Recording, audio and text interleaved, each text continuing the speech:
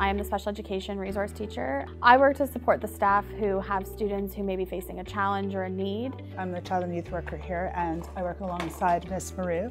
We are the people in the school that the students feel they can come to when they've had a success or a challenge, and we either celebrate those successes with them or we work through the challenge together. We pull out small groups of kids that are struggling, and they have to practice what they've learned for the programming. So it has to be encouraging. We put the ownership always back on them to take care of their small problems before they become bigger. I love coming to this school. This is my second year at this school. Every morning I know that I'm going to be greeted in the hall. I know that I've got a bunch of people surrounding me to help me feel successful in my day. We laugh every day together, and I feel that everybody here is very caring and supportive and loving, and you know what, we would not be able to do our job if it wasn't for the staff we have here.